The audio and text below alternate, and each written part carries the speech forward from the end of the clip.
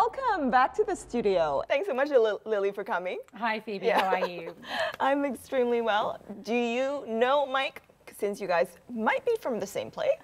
No, first time. Nice to meet you, Michael. Where are you from? Hi, nice to meet you too. But that accent, do you come from Sydney? I do, yeah. I'm an Aussie through and through. All right. Well, I happen to have lived there for 9 years. Wow.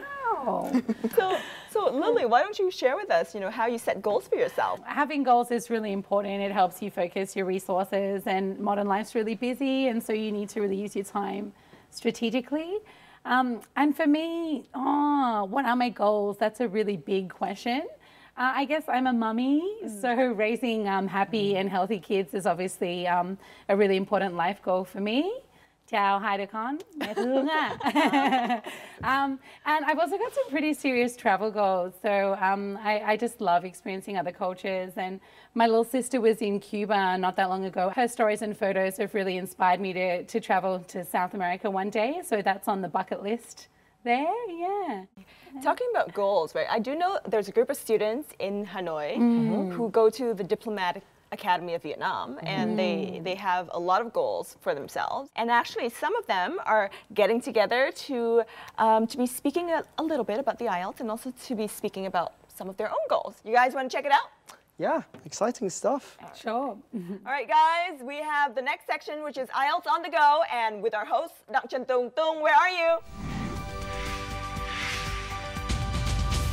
Hello everyone, hello Michael, Phoebe and Lily.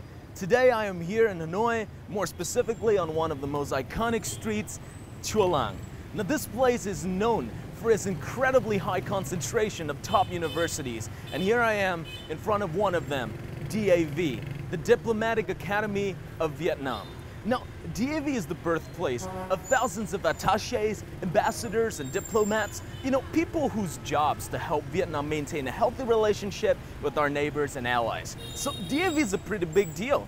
Personally, for me, it feels good to be in a campus and feeling like a college student all over again. Here I am with 4 really good-looking students, and we're just going to get to know them. Okay, and can you introduce about yourself a little bit? Okay, so hi, I'm Khánh, I'm 20 years old. Very nice to meet you. I'm Phương, I'm a third year student. Yes, my name is Lĩnh and we are classmates. I'm Uyên, I'm also a student at the DAV.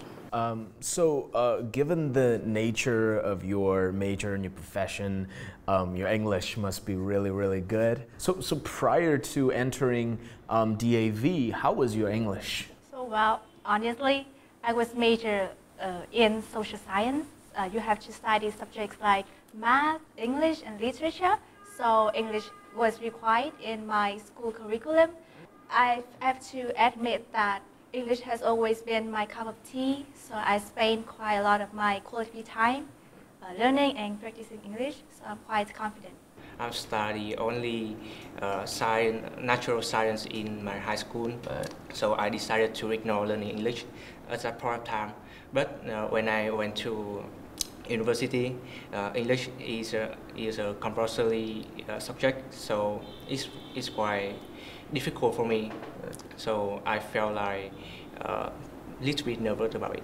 So, it sounds like a difficult transition, and do you think it is kind of overwhelming? About the environment in DAV, I think it's a good environment for learning English. I think DAV has been a lot to learning English. When I enter DAV, I have no skill in English, but now I learn a lot, yes, from DAV. According to my understanding, DAV majors have to read news and watch news in English. How do you think about that practice? Me?